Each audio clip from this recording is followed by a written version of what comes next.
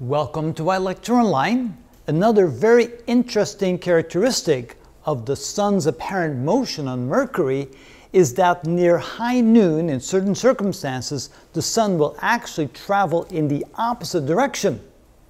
Well, that happens when the high noon position of the Sun, which would be basically 44 days since the sunrise, so 44 Earth days since the Sun began to rise, if that position, the noon position of the Sun, coincides with perihelion, the position where Mercury is closest to the Sun will actually appear to move in retrograde motion.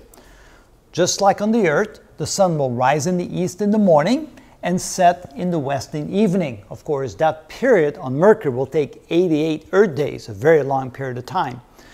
But if the noon position coincides with the perihelion point on the Mercury orbit, and for example, let me show you what that looks like. So if I have the Sun right here, and we have the orbit of Mercury, it's a very elliptical orbit. So this would be the aphelion position, this would be the perihelion position.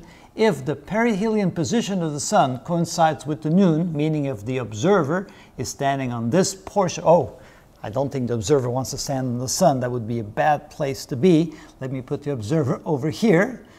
Even though it's not a good place to be, it's still better than being on the surface of the Sun. So let's say that the Sun is in the noon position, like right here when you're observing the Sun will actually begin to move in the opposite direction. So the Sun will move from east to west, stop, start going back in the opposite direction, stop, and then start going back in this direction until it sets in the west. Why is that? Well, the interesting part of that is that the planet Mercury moves much slower when it's at aphelion, farther away from the Sun, and moves much faster when it's at perihelion. Matter of fact, the planet Mercury moves so fast in this position that its angular velocity, due to its orbital motion, is actually faster than its angular velocity because of its rotational motion. So here we've calculated the three angular velocities.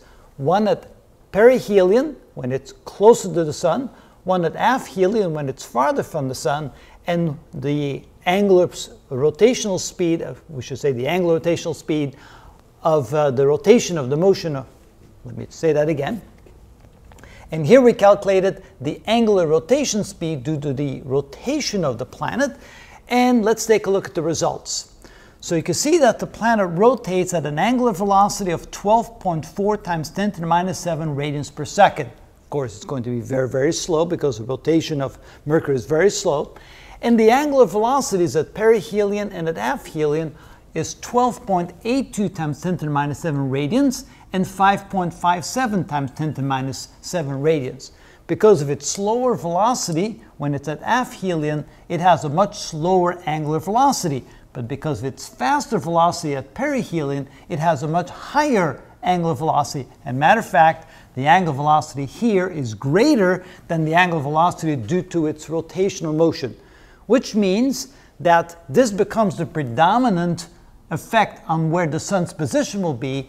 And if this is larger than this, the Sun will begin to appear to move in the opposite direction. And that's why during the period of time when you're in this position right here, is if the speed is so high at perihelion that the orbital angular velocity is greater than the rotational angular velocity, the Sun will appear to move backwards. And so that's very unique, the only place in the solar system where you actually have something like that happen. You will not have that on any other planet. Of course, on Venus, we'll get to that when we talk about Venus, since the rotation of the planet is in the opposite direction, retrograde rotation, we're of course going to see something different in the apparent motion of the Sun. But here where we see the Sun move in one direction, stop, in the other direction, stop, move back in the same direction as before, that's something we don't see in any other place in the solar system. And that's again due to its unique motion, the very large ellipticity of the orbit, the very fast motion at perihelion, and the much slower motion at aphelion. And that's what it's like on Mercury.